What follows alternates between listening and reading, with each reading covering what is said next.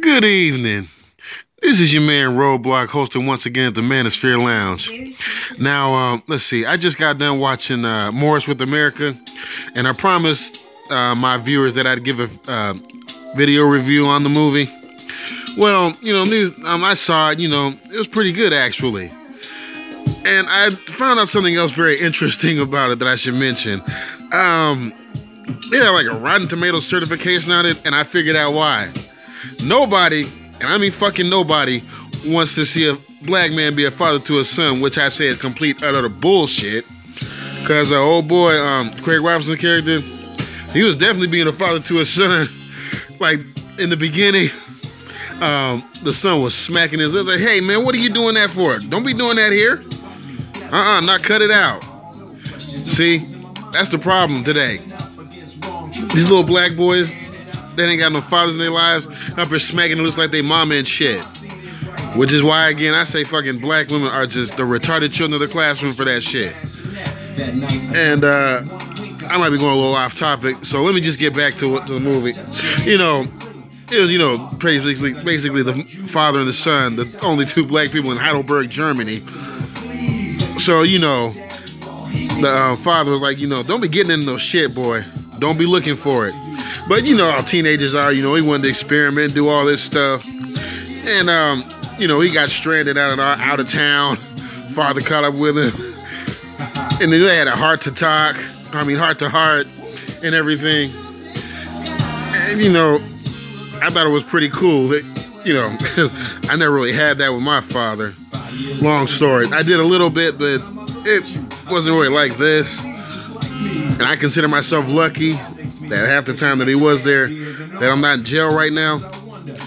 I just wish my mother and father would let each other the hell alone. But that's just me. But yeah, the girl he was after needs to say she was non-black.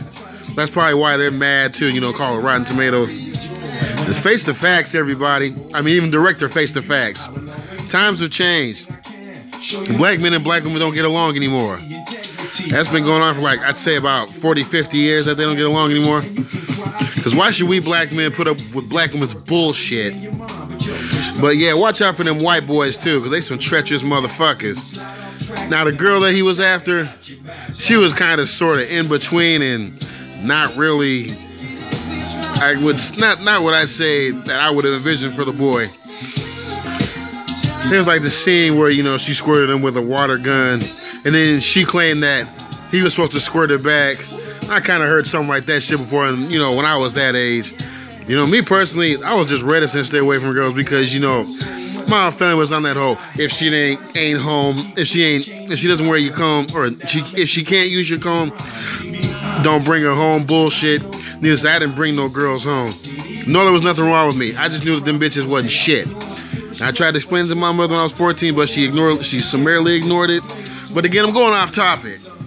This is more of the father, being a father to his son. There's things that you don't see in America anymore, particularly black America. And it's a damn shame. Why, I even heard there was one of my G Plus family. He mentioned something about somebody getting thrown in jail after paying child support like he was supposed to because he was spending too much time with his son. Now, how the hell do you spend too much time with your son? Oh, I forget. That's not normal because, mama got many uncles coming in the house like you're supposed to spend time with those jokers. Please. That motherfucker's there just to fuck your mother. But, seriously. I thought it was a pretty good movie. I mean, yeah, it had its little mishaps and whatnot, but hell, what movie doesn't? But, it's nice to know, again, that a black man is being a father to his son. So, I mean, for their roles in it, I give Craig Robinson and Marquise Christmas big ups like a motherfucker. Just like the boy got grounded like a motherfucker. But, yeah, if any of you brothers out there, you have sons out there and want to see the movie, well, I warn you, there's some strong content, but you'll probably be, I guess, desensitized to that. But give it a look, see, because it's a pretty good movie. Like I said, despite some of the humor in it and stuff, Yeah, you know, it just here's a hidden message here. At least two that I can think of. One, black men, step up and be fathers to your sons. And you know, for the younger generation, these little black boys, don't settle for less. You don't have to settle for a Taniqua or Laquanda. You can go get you a Becky or Rachel or whatever. All right, man. That was enough for me from the Heavy Machine Gunner at the Manosphere Lounge. Hope you enjoyed my first video review. Peace.